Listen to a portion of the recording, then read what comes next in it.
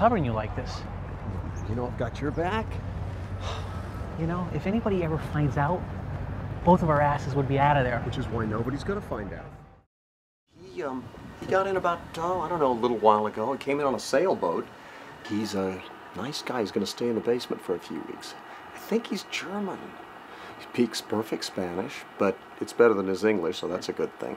I met him in town a couple of weeks ago. Hello. Oh, fine. Say, we would like to re-release your album, The King of Flamenco, and there's a documentary in the works, kind of like the Buena Vista phenomenon. The King returns, you'll be back on top again. What do you think?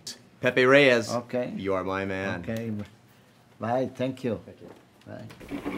They tell a story around here. There was supposed to have been a rancher who lived over there. And he drank a lot, and his wife nagged him about it so much he killed her. And some people say that he comes back to haunt the place, just so nobody will find out what he did. Wow.